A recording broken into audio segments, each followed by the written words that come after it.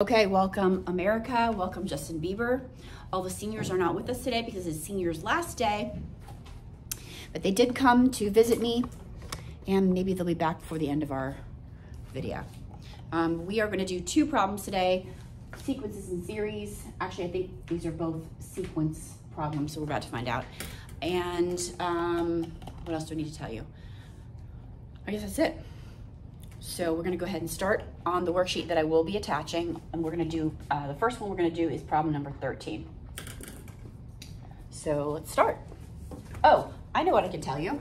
Zyra brought me this hat. She's been telling me for months that she's gonna bring me a Wegmans hat, and then her last day in her cap and gown, she brought me a Wegmans hat, and it's amazing. Okay. Starting with number 13, find the nth term of the arithmetic sequence given two terms. So we've done a couple problems up till now where we've got these formulas and they're giving us different information, and so we're solving for different things depending on the information that we're given. So this is just a different type of problem with different information. So they're giving us the 8th term and the 27th term and asking us to find the nth term. So we need the general solution. So let's go ahead and, using the formula, which I should probably back up and show that for the video. Here we go. The nth term is the first term plus the difference times n minus 1.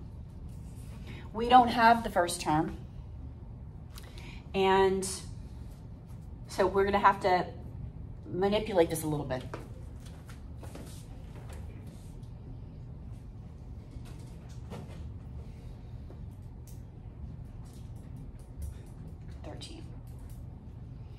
Okay, so let's see, what do we know? The first piece of information they gave us is we need to find A1 and D. So I can write two equations and solve basically a system of equations. So we know that 97, let me write these first and then we'll talk about them. The 27th term is a sub 1 plus, and the difference here, this is 26 because we're on the 27th term, times the difference, which we still don't know. We don't know that yet.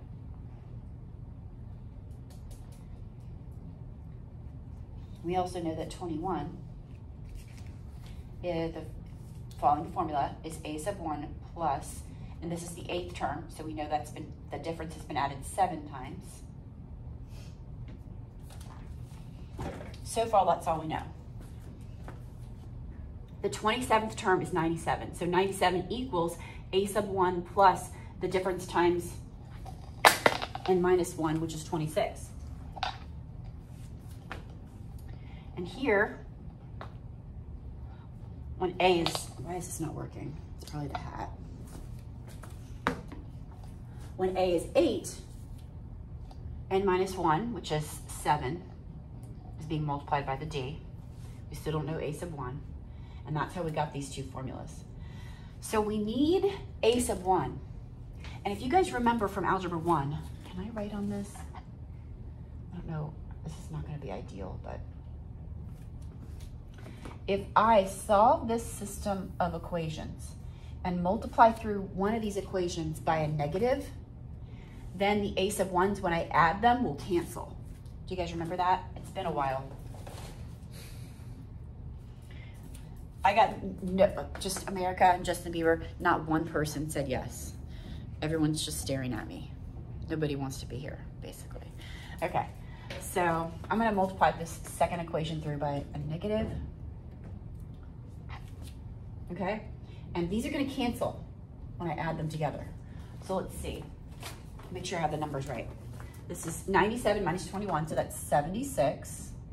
This stylus works pretty well here. This is from my computer. Equals, and then this is 26D minus 70 for a total of 19Ds. Well, now we just have one variable and we can solve for it. So now we have D. D equals 4. We're halfway there. We need D and we need a sub 1, the first term. Well, now that we have D, we can pick whichever formula we want. And I'll just pick the second one in a different color. So 21, 21 equals a sub 1, which we don't know, plus, and I chose 21, which is the 8th term, so n minus 1 is 7, times the difference, which we just found is 4. Now we have an equation with only one unknown and we can solve for it. So we end up getting, when you solve this, you get a sub 1 equals -7. Now we can write the general form of the equation, which I'll just write over here in a different color. So that's a sub n equals a sub 1, which is -7, plus the difference, which we found is 4,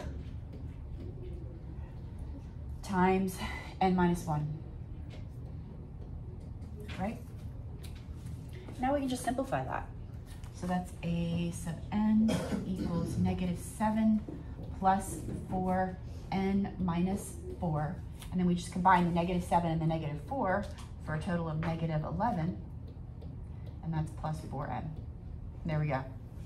So we had to do a little bit of work to get it. We had to, not only did we have to find a sub 1, we had to also find the difference.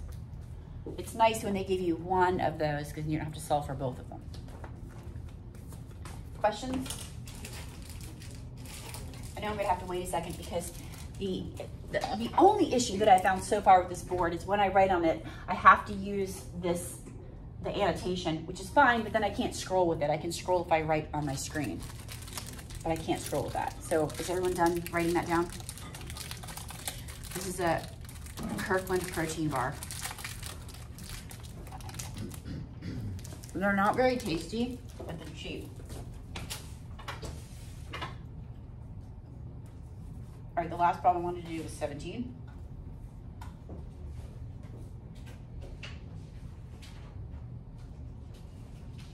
All right, this is a summation problem.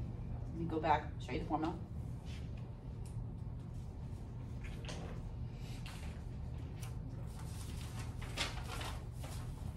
So, I know this has a lot of writing on it, and this is from the, oh no, let me clear this. There we go. This is from the video that I made that hopefully you watched last night. The sum of the first n terms of an arithmetic sequence, it can be found by using the following formula. Yes, you can do it with the calculator as well, but we're learning how to do it with the formulas.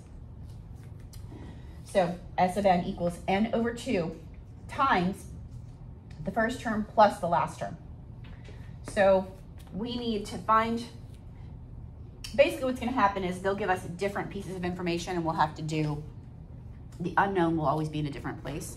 So depending on what information we have, we might have to do a little different manipulation to get the information that we need. So number 17 is asking us to find S sub 12 if a sub n equals 2n minus 1.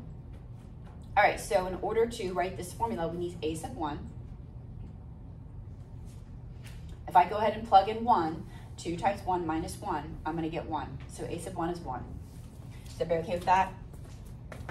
If I plug in 1 here, 2 times 1 minus 1, that's going to be 1.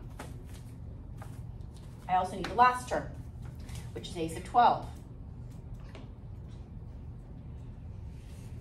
So if I plug in 12 here for n, 2 times 12 minus 1, that will give us the 12th term, which is 23. And that should be all the information that we need, because then we can say the sum of those 12 terms is equal to 12 divided by 2, because it's n divided by 2, and n is 12, times the first term plus the 12th term, which is 1 plus 23. So that's just 24.